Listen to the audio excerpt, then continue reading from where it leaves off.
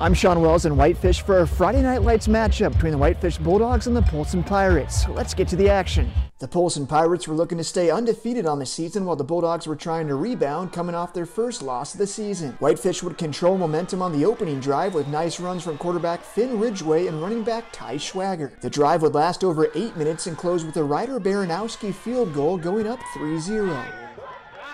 Polson would answer with a drive of their own with nice play from quarterback Wilson Jarrett. Jarrett would connect with his receiver deep down the field here, putting the Pirates in scoring position. Check out this footwork from Jarrett, buying time for his receiver to get open before connecting in the end zone for a touchdown.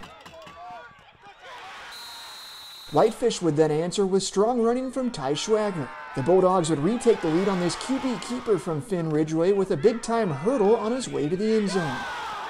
Not to be outdone, Polson QB Wilson Jarrett would find his way into the end zone, putting the Pirates up 13-10 late in the second quarter.